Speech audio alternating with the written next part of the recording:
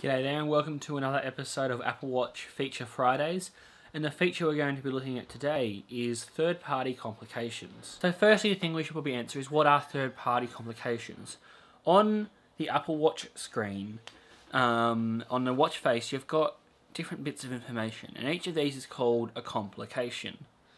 Now, with watchOS 2, which has just been released, Apple has enabled third-party developers access to these complications, which then allows us to see information from other developers on our watch screens. So let's dive in and take a look. On the iPhone, we've got the Watch app. So if we open up the Watch app, we should be able to see it just here. And if we click on complications, we're going to see different complications that have been released for the watch. There's only a few here. But each of them have their uses. But as more and more get released, it will become an even more useful feature. But for me, one of the best ones is the weather and also Timely. Timely is an app that allows you to keep track of how much time you use throughout the day.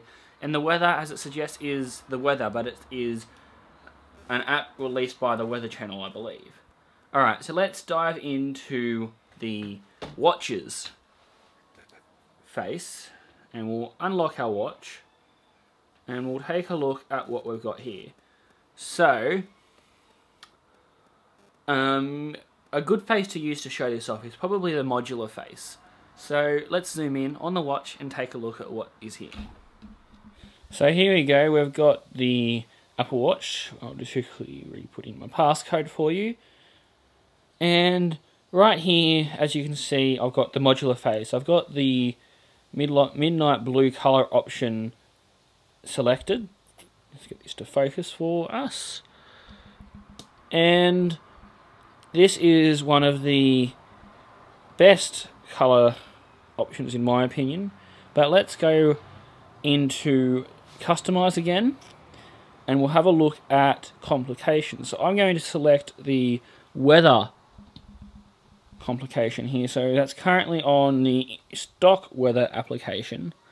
But if we scroll through with our digital crown, we can see we've got Trivia Crack there, so I can keep track of my quizzes. Another one we've got is Timely, which is another one we can add a new timer to keep track of what's going on throughout the day. And we've got the weather. So the weather complication, all it does is it tells us the percentage of humidity in the air and what the chance of rain is for the day. So that's quite cool. So third-party complications are really going to come into their own once third-party developers really start to push it.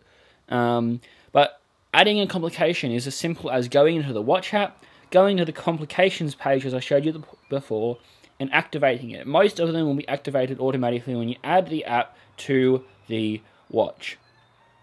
So this is watchOS 2. It's been a very good release so far. I hope you've enjoyed the video. Subscribe, and I'll see you all next time.